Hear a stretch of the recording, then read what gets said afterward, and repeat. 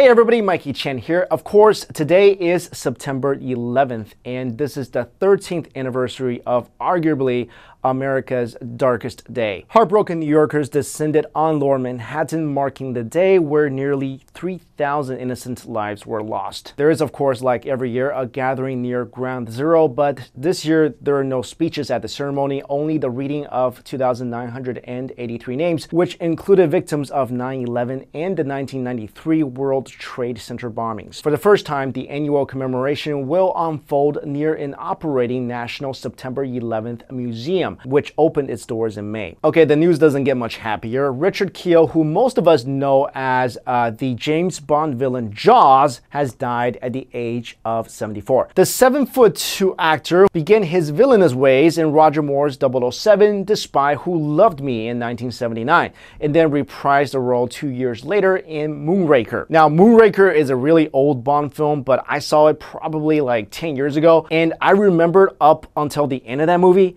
I hated Jaws, and this dude just like wouldn't die. But of course, at the end, he finds his true love in this little petite girl in space. And then of course, he became this lovable, gentle giant. Here are some facts about Kiel that you might not have known. Before he became an actor, he worked as a bouncer at a LA nightclub. He had also held jobs as a cemetery plot salesman and night school math tutor. Can you imagine the guy who's trying to sell you a cemetery plot is like a 7-foot tall giant dude? I mean, you would have to buy that plot, right? Kiel also had a fear of heights. In the two Bond movies, Roger Moore's stuntman had to stand in for him for some scenes. Here's something you probably didn't know. Kiel turned down the role of Chewbacca in the Star Wars movies. In an interview with The Times in 2012, he said that he was offered a lot of monster parts due to his height. He said he decided not to take the role of Chewbacca because he was afraid of being typecast and because it is, quote, always so hot inside those suits. By now, everyone's probably seen the ALS Ice Bucket Challenge spreading everywhere online, but what you don't see are stories of those who actually suffer from this terrifying disease. I found this next story extremely touching. Hollie and Adam met in a doctor's office in California when Hollie was the nurse assigned to treat Adam for Lyme disease in 2009. As time passed, the two started dating, but Adam's illness, which turned out not to be Lyme disease at all, but ALS. After receiving the diagnosis, Adam told Hollie, quote, I want my last days seeing your face, kissing your lips, sleeping by your side. I understand if you don't want this burden on you, but if you want me, I want to marry you. The couple was married in the spring of 2012 with Adam confined to a wheelchair. After just over a year of blissful marriage, Adam died in October of 2013. I mean, this is just very much a sweet but also very sad story. And I just wanted to give you guys some more information on ALS. Currently, there is no cure for ALS, also known as Lou Gehrig's disease, which is a progressive degenerative disease that affects nerve cells in the brain and spinal cord. As this disease progresses, patients may become completely paralyzed. The life expectancy of an ALS patient is about 2 to 5 years from the time of diagnosis. And I do have a link to more information about this disease in the description box below, so check that out. Okay, so I got a couple pieces of food news for y'all. If you haven't heard, Olive Garden on Monday launched a PR campaign. You know how they have the unlimited pasta bowls?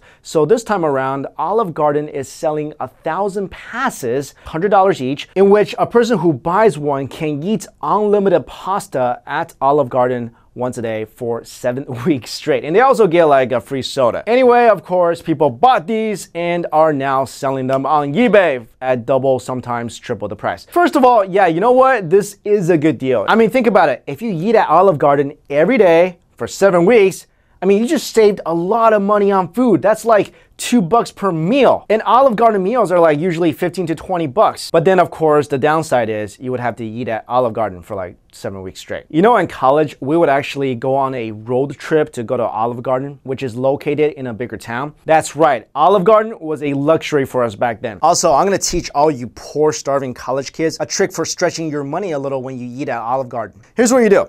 Go there, order an entree, and then feast on the soup, salad, and breadsticks that comes with the meal. Then you take the meal home with you. And you can take some of that leftover breadsticks and salad with you as well. All right, there you go, guys. Not proud that I did that, but if I had to drive 2 hours to go to Olive Garden, I had to do what I had to do. Also, Burger King in Japan has gone to the dark side with its launching of 2 new black burgers with black cheese. Okay, I don't think they just let the burgers and cheese sit until they turned black. The bun and cheese is made from bamboo charcoal. I didn't know that was a thing that you could eat. They both come with onion and garlic sauce that is made using squid ink. Now, I personally don't get the whole appeal of eating a burger that looks like it's possessed by the devil. But hey, apparently people love this stuff. If you ever had one, let me know how it tastes. I mean, does it taste devilishly delicious? And finally, here are some photos that has gone viral around the world. Check this out. These are pictures of a loyal dog that sat and waited outside of the emergency room while its owner was undergoing surgery at a Changchun hospital.